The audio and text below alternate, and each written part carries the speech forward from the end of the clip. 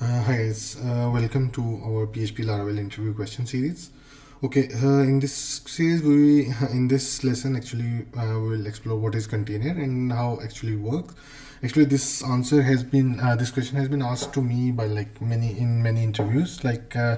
In any PHP interview that I appear, this question is so important. That's why I thought we will discuss this in detail. So okay, what is container? So container is we will actually use this Fabian potential definition. I will make sure to include this link in the description as well. So container is a container, a dependency injection container actually manages objects from their instantiation to their configuration. Okay, the objects who are being actually instantiated doesn't know that they are managed by container or not. Okay, that's why this container is able to manage the PHP object. So container essentially is a component in any application that actually know how to create objects and manage objects and keep the copies of object to themselves if they are singleton. Like if you are using multiple strategies, like if you want to instantiate an object every time you receive this request, or if you want to create a singleton object, so you can actually register this definition with the container and use it. So container is actually nowadays container has become like essential part of any framework, even in Laravel, PHP, or in Spring, Java, or any framework like there is. So yeah, so this is the definition of the container, like what is container and how it works. And so now we'll go to how it works actually. Using an example, we'll try to implement our own container and we'll go through all the steps so that you will understand exactly like what container is and how it works. Okay, so let's go ahead, and this is our fresh Laravel 8 project. Actually, let's go ahead and refresh this project in our browser. Okay, see if it works. Okay, so first thing is we'll create our own application container and we'll try to manage dependencies using this container. Okay, so next thing, in PSR there is PHP Standard Recommendations. Actually, this is a group that actually provide the specification so that any component that we create in one framework that is interchangeable or by any other component. So this actually PSR4 makes sure to write a proper description of a standard, so that if one framework actually create a component that can be used by other framework, so the components are interchangeable. Okay, this is the main purpose of the interface actually. So PHP Standard Recommendation actually provides a way, or provides the document that how you should write a container interface. Okay, according to this, actually container interface should only have two methods, get and has. So let's go ahead and try to create a PSR 11 compliant application container. So for that, we'll just go ahead and write our class app container. So this container will actually implement PSR for container interface. Okay, so let's go ahead and implement this method get and has. Okay, so the purpose of has is to check if the container knows or container has this instance in its repository or not, and get is used to build the instance of this class. Okay, so for that actually let's go ahead and we will create a repository of instances. Okay, and okay, so whenever there is a request to create a component, so get method will just pass a class or a string like ID of the class. It can be ID, it can be a class as well, so we will get to that as well. So let's go ahead and implement this method. So we'll check if this has this container, so it means like this this class actually exists within the container repository. So we'll just return this object. Okay, so in the has method we'll just add a check that do we have this this class within our repository or not. Okay, so we'll just do this check. Okay, here we just check, okay, if we have this object, we'll just return this object. If we don't have this object, we'll create this object. Let's name it instance and create object ID. So once we have object, we can return the object, but before returning, we'll add it to our repository. Sorry. Okay, so now let's go ahead and create this object.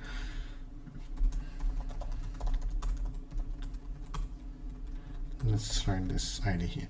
Okay, so how we will be able to create the object just using the class name. So for that, actually PHP provide reflection classes. So reflection classes, let's go ahead and check this definition of reflection classes as well. So okay, the reflection class actually reports information about a class. So with this reflection class, we can actually get the constructor, we can get the constructor parameters and everything within the class, public properties, private properties, anything that we want. So to do that, like first we need to check, let's change this parameter to class name.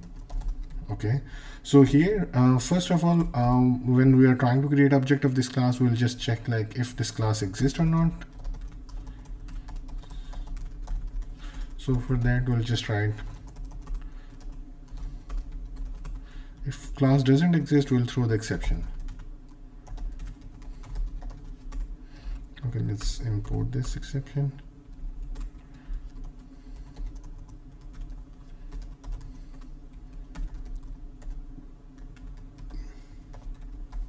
Okay, now we know like the class exists.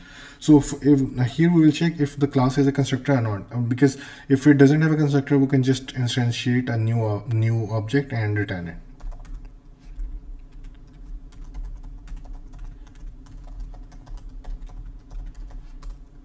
It will all start to make sense when we will use the real classes.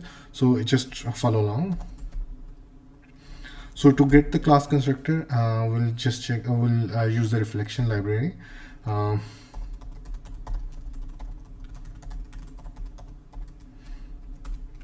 Let's go ahead and import it as well.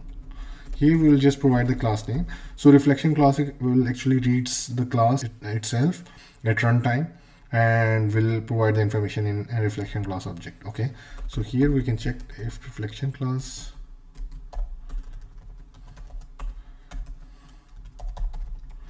null.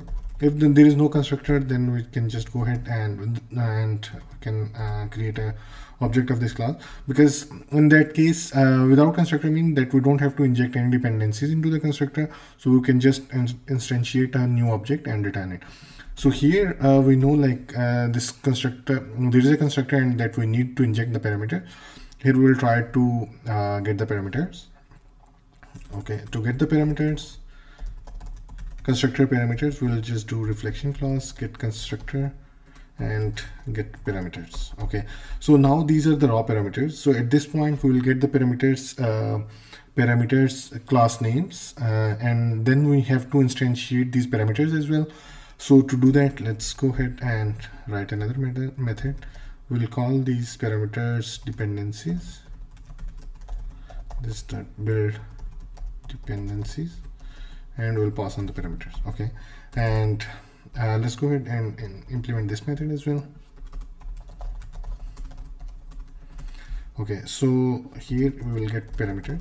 So these parameters are also of type reflection parameter. Let's add the dog so that we will get the IntelliSense. So there will be array of these parameters. Let's go ahead and import this class as well. Okay, so and it will also return array. So here what we'll do is we'll build this object of these parameters and return, so that can be used to instantiate this class as well. So let's go ahead and create the dependencies array, and let's iterate on these parameters, and then here we'll return the dependency. At here we can actually again use this method, so we can actually build the transitive dependencies as well. I will explain more the transitive dependencies in a second. Let's go ahead and just fix this method. So dependencies actually make we'll use this same method create object. So this parameter is a reflection parameter, so we'll just get class, and we'll get the class name from this, and we'll create the object for it. So once we have all the dependencies that we need to inject into this class constructor, so what we can do is we can just do reflection class new instance args, and here we can pass dependencies. Okay, so our container, the basic implementation of our container is ready. So let's go ahead and test this, and to test this we'll create a structure here. So we'll create a car class. Okay, so in this car class we need to inject an engine. Actually, let's go ahead and create an engine class as well. So in the car constructor, car needs an engine to run. So in constructor we'll pass the engine.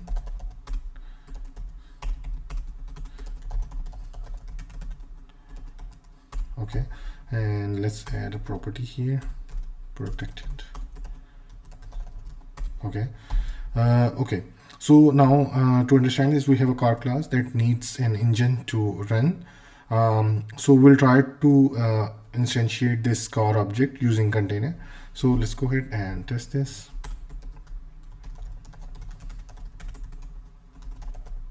Okay, so here we have an app container here with us, and let's try to get the object of car. So we'll just pass the car class name, and let's see like what it does. Let's term this instance. Okay, let's go ahead and refresh our browser.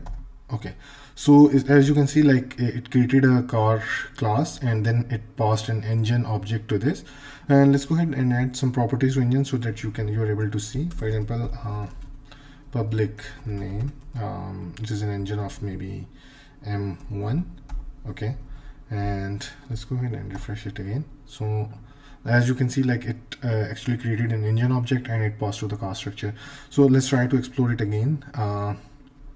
Okay, here we just created a container object, which is container PSR for compliant container now. So it has now two public method get and has. So has is just checking like if it has this instance or not, and if it has it, then it will send the same object that it has, and if it doesn't have, then it will create the object and will send it back. And in the create object, this is our main method, which is doing all the magical work here. So here we're using reflection class. Reflection class is used to actually get the information about a class. So we pass this class to reflection class, and reflection class we try to check like, okay, if it has a constructor or not. If it doesn't have, then it will just instantiate a new object and pass it back. If it has a constructor, then we'll see like, okay, if there is a dependency in the constructor. Okay, so if there is a dependency, it will try to create the object of that dependency, and then it will inject these dependencies when creating a new object. So let's try to add for example a turbine in the engine, and let's see if it works. For example, there is a turbine and engine actually needs a turbine to run. Okay, let's go ahead and make it protected, and let's make this protected as well. Okay, it is of turbine. Okay, class. This let's use PHP doesn't support this. I'm sorry, I was thinking about another language. Let's go ahead and pass this here.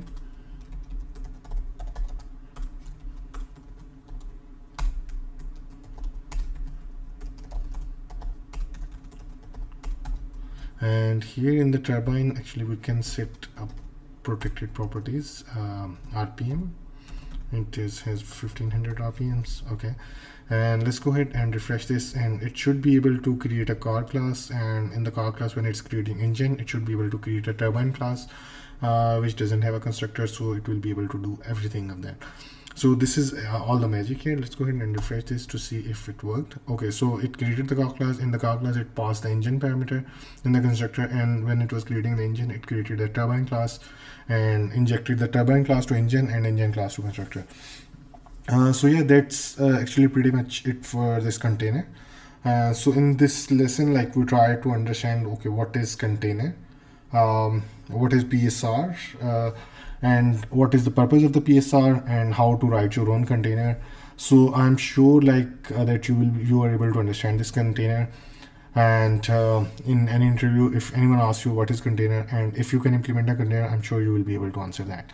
Let me know if you have any question or comment related to this video, or any question in general for the programming. I will try to answer that. Yeah, that's it for this video. Bye bye. Cheers. See you in next video.